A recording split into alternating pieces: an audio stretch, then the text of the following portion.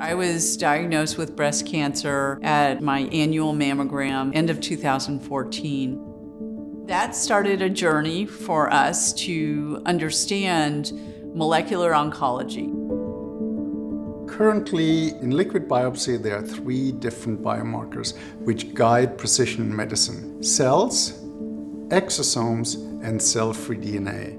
All 3 types of biomarkers are really important. We have developed one technology platform to isolate all 3 at the same time. One platform, all 3 biomarkers. We offer hardware, software, and consumables. Our platform slides right into a Hamilton Starlet. The whole robot is called the Liquid Scan. The deck holds 8 chips at a time, just goes onto the robot, sits on the deck.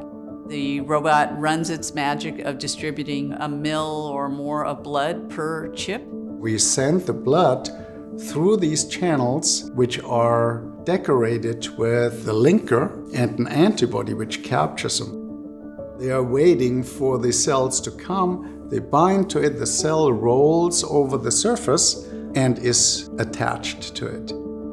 We coat those chips with specific antibodies depending on what disease or type of screening we're doing. Circulating tumor cells, fetal cells, we can direct it to anything. The cells of interest are isolated in a tube. You take it off the robot and then you can do your downstream analysis. We know what kind of stress a positive cancer diagnostic puts on a family, on a patient.